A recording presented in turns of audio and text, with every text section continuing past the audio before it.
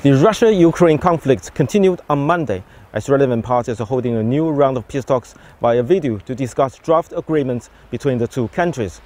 Maxim Marshenko, head of military administration of Odessa region in Ukraine, said Sunday the Russian military struck an oil processing plant and fuel depot in the region. He also said there were no casualties in the airstrike. Early on Sunday, Russian Defense Ministry spokesman Igor Konashenkov said that the Russian armed forces have destroyed an oil refinery and 3 storage facilities for fuel and lubricants near Ukraine's Odessa with high-precision sea and air-based missiles.